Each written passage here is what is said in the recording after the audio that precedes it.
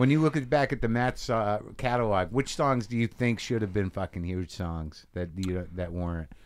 Like, Wow. which ones do you think, like, I can't fucking believe that song didn't take off? You know, there's a bunch of them, really. If I think back on it, you know, Left of the Dial, I always thought was a really great song. And Bastards of Young, I thought was a really great song. Yeah. Merry Go Round, I was surprised that didn't, do something of such a...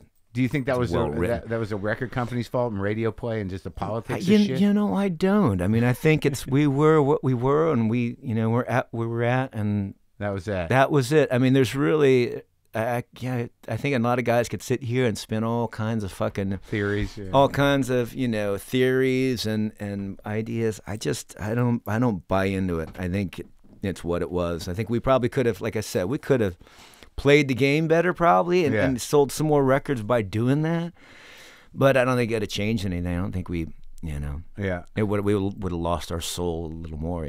Lock the gate.